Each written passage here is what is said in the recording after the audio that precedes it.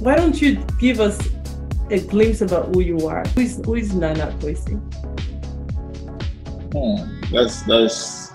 That's a very simple question, but very tough question Complex. at the same time. I know. Yeah, thank you so much.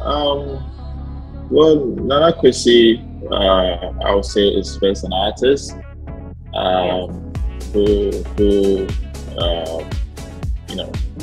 use just different things to tell his stories. Who started as a model and going to styling and creative direction and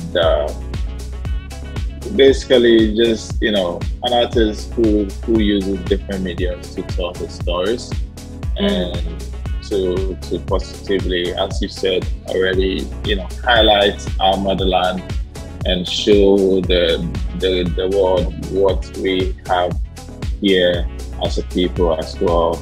And I'm someone who love our people, our culture, and what we represent in this space in the world. And yeah, you in my opinion, you're a muse. You're a muse because a lot of